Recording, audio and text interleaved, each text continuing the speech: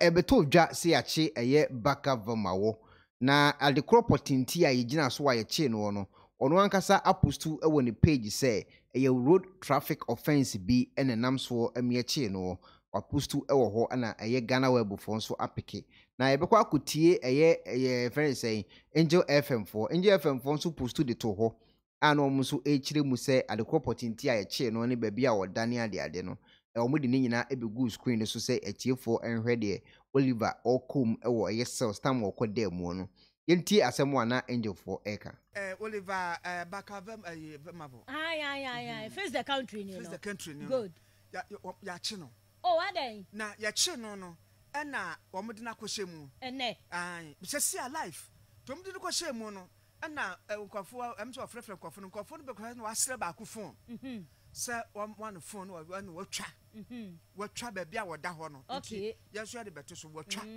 se watwa emeye ha na wodi bi eno so kra no social radio so ka se ba bia woda na watwa to so no ene da NGTV so Facebook so no na ti asemo a wode ato ho wase I am currently being held in cells at Medina Court. My phone still with me. Very bizarre that I had never been arrested in life. Yet, in just 1 year of Fix the Country activism, I have already been arrested 3 times. I have also already been sued 3 times, twice by the Ghana Police Service and by the Electoral Commissioner. Anyway, it must all be a coincidence, I am sure. No one is above the law except the president. In any case, I am happy to announce that Fix the Country has been awarded $50,000 by the Open Society Foundation. The foundation was established by American billionaire George Soros, who has in the past supported the Black Lives Matter movement. Okay, Black Lives Matter movement.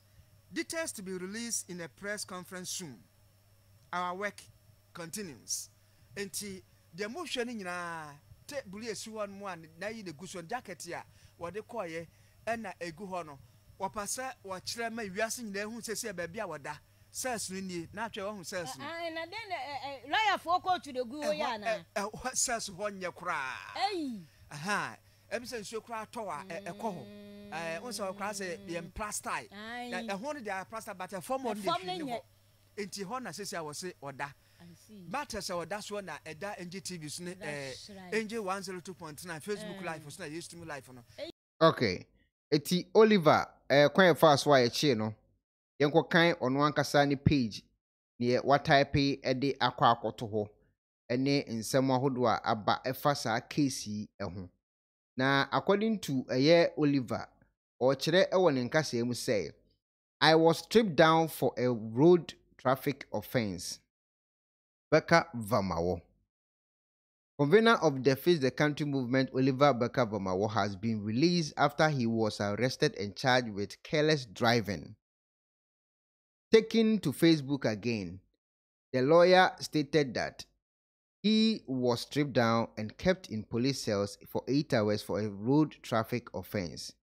Just released, arrested at 7:30 a.m., stripped down and kept in the police cells for 8 hours for a road traffic offense, apparently 30,000 cedis bail and 2 sureties. I am not above the law, but why did the 7 police officers take Albert Donko from the police cells and go and shoot him inside the bush? Then for 3 weeks lied to his mother that he was assassinated by an investigation he was helping. How is this still a democracy?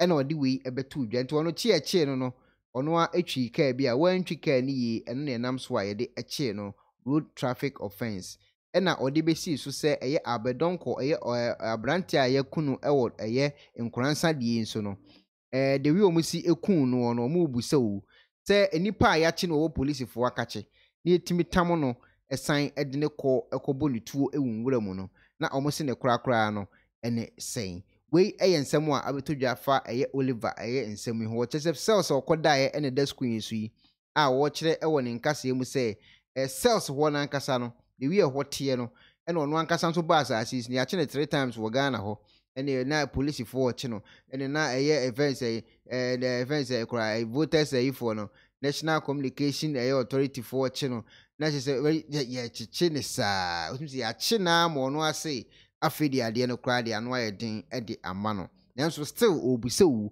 abrante eku na efen abedonko no ye den no wolf cells a ye fa no ne ko gina nwuram na ye ko boni tuo eku no wei democracy ana wei asema Oliver ebusa Ghana fo adehye nyina obetimi do comment agu ho na onso wa me yahunu amamuo no sese mu hu ni sen democracy na ekoyi de hu ni se bibi na asi ama mmara bi abro mmara bi suma mmara bi di nkofo bi ana hu ni se de ekono pepepa na obetimi do onso comment agu video no ase me di de Ekwanaba boate ha Ekwanaba television obetimi do comment agu ebesan ti Albert de no afri Angel ensem corporate ya no beso mo kire obetimi subscribe to your channel no se de be de video to ansa bekanti uwi aya share ne mi adoma no so video no beto ho ana wonso watimi ahu ye bi na wonso ahwe afin so fa comment so gu video na se ye check page no so ye hunu se nipa o ma subscribe to your channel no 51.8% 48.2 and subscribe ubetima subscribe na so abeka 51.8 no ho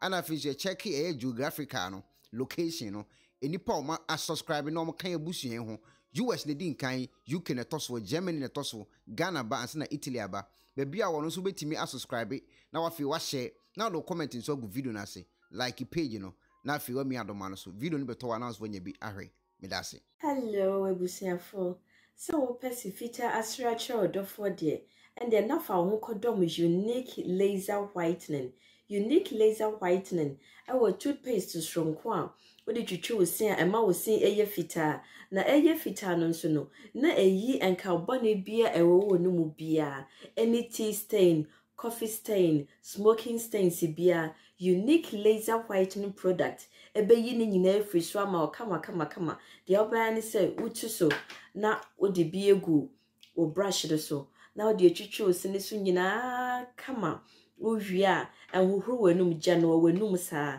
into for unique laser whitening. I was 07999792330.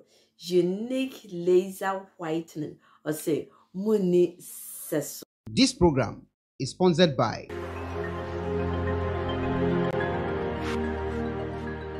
Hi, good day. Your friend me Dr. Victor Nana Dankwa because every big dank healthcare. And probably then call for hospital like catch up so many liver and kidney related conditions. Obi o hon my so fatty liver. Obi o hon catch so when hydronephrosis. Obi o hon my catch so when pyelonephritis, which is inflammation of the kidneys. Obi o hon my catch so the kidney so be a big now. Obi o hon my send the creatinine and I send the GFR. And when you be so how na sit me tatai. I feel don't send me an atom. Johnson now be Johnson, we will say foam be about between.